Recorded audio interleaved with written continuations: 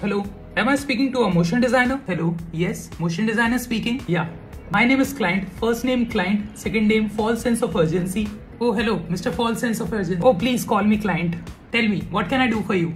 We want a video, basically we want it to be extremely creative. We want it to be up there, you know, as global standards. Quality should be completely top notch. Do you have any reference in mind? Yeah, so I was thinking, and actually me and my team actually had a discussion on this. We want it to be something like Avatar. And may I know your budget? Our budgets are a little constrained at the moment. 35,000 rupees. What about the timelines and the payment?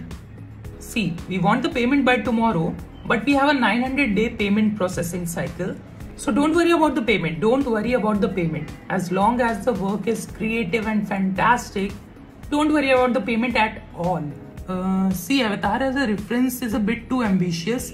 Why don't you come back with some other reference? No, I get your point. I get your point.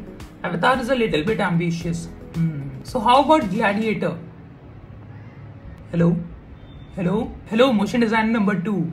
My name is Client.